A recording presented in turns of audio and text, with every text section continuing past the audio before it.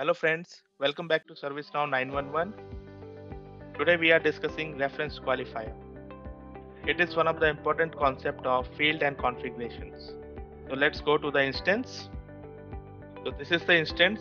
Let's open incident table.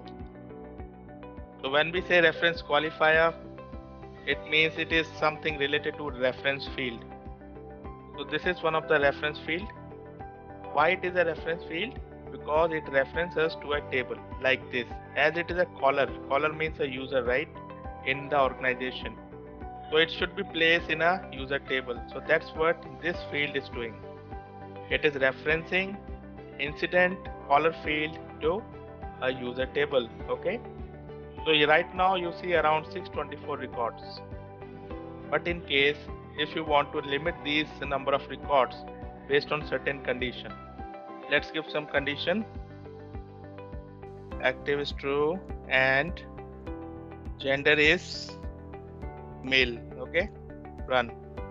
So now you see this is limited, right? Because we are only focusing on gender male.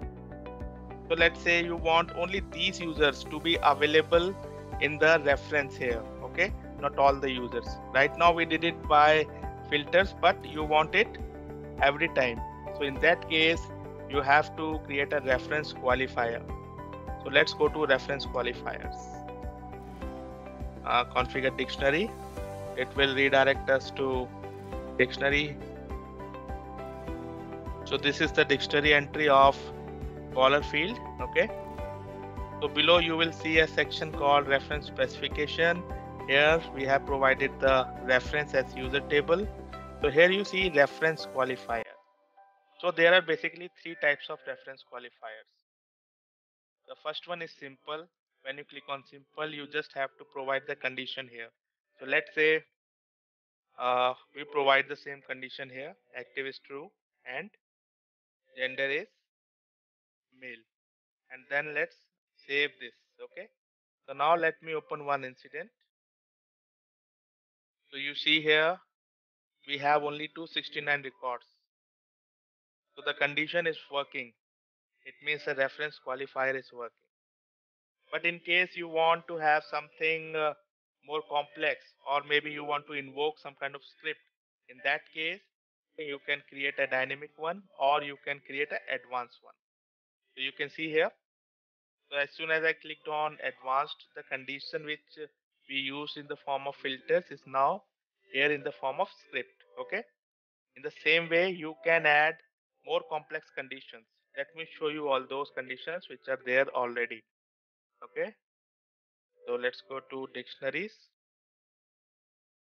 So here you see this is reference.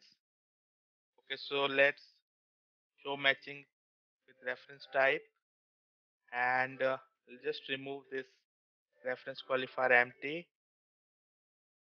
All these around 5,000 fields are using this advanced type of reference qualifier. And what they are doing here, you see, JavaScript colon new global qualifier dot target. So what they are doing, so they are basically creating a object, or you can say invoking a script.